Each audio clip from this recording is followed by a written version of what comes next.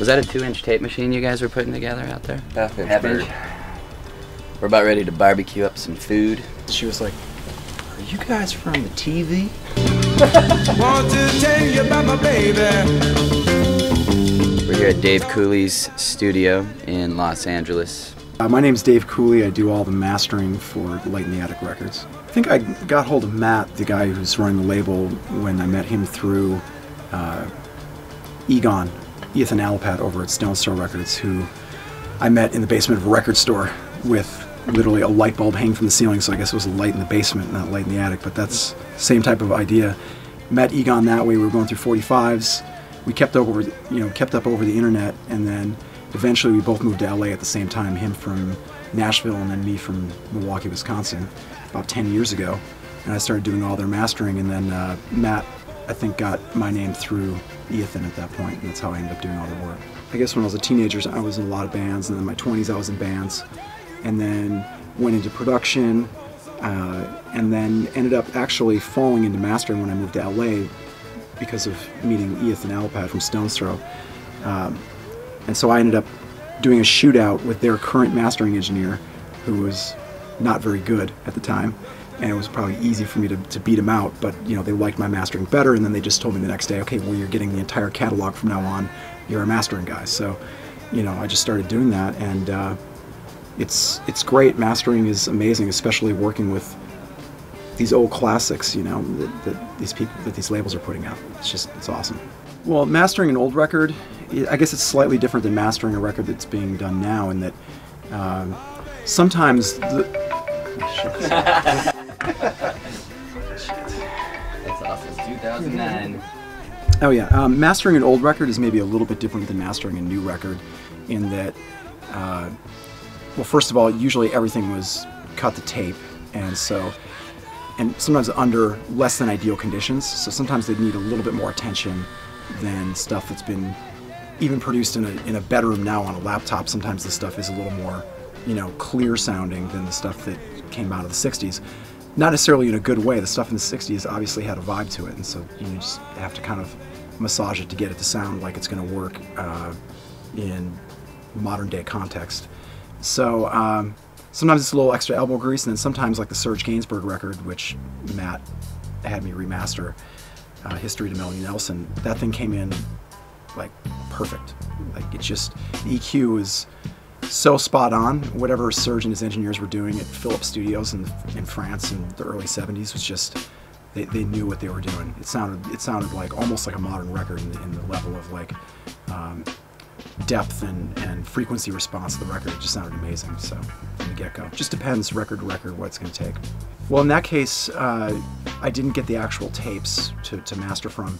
Universal France did the transfer, and they're quite adept at doing that, and I think that it's just because, you know, the master tapes, they don't want them circulating around, just because it's, you know, Pretty cool thing to have. yeah, the master tapes to History to Melody Nelson by Serge Gainsbourg that's like the Ark of the Covenant, you know. No one wants to let that out of their pyramid, you know.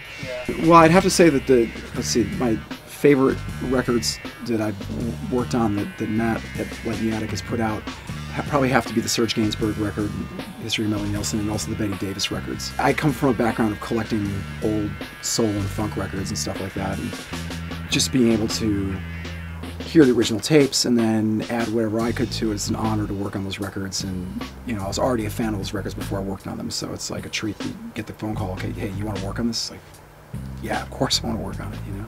You know, it's interesting, I think that the way people record has changed a lot in the last couple of years, and one thing that people are very used to as far as mixing is concerned, or production is concerned, is that everything is very plastic. Not plastic meaning, you know, paper plate plastic or crappy. It's just that people are used to being able to change things constantly.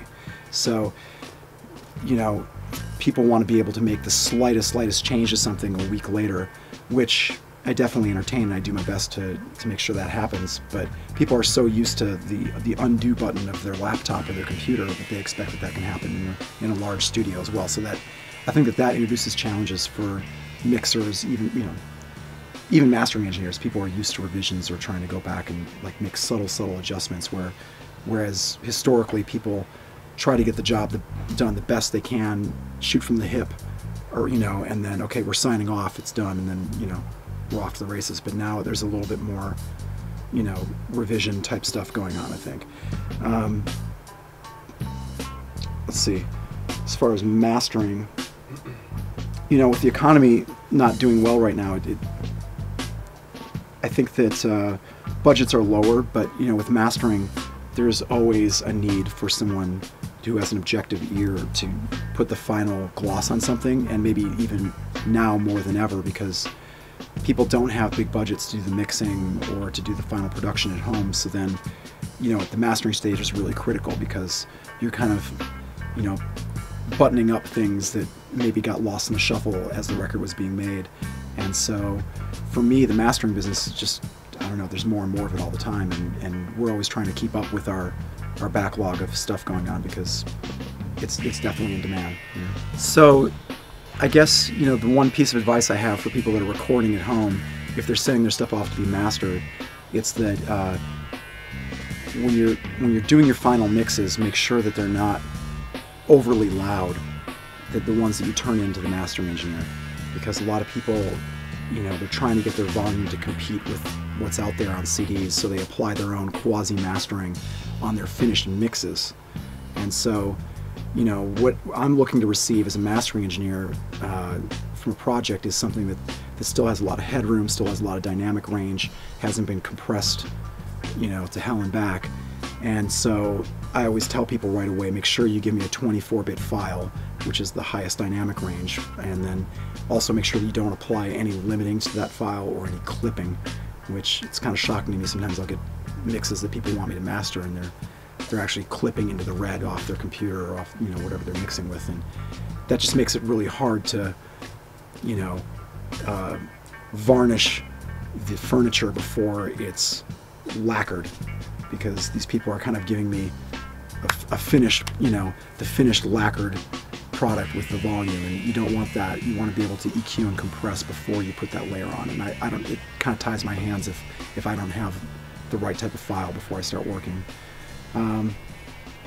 That's my one guideline. Everything from there is just kind of, I'm going to listen to what comes in and then try to do the best I can with it. Well, Dave, thanks a lot for sitting down with us. Cool, no problem. And for the hamburgers. Yes, hamburgers. Please use a lot of hamburger filler in that, Yeah. flashing subliminal hamburgers in. Okay? Yeah.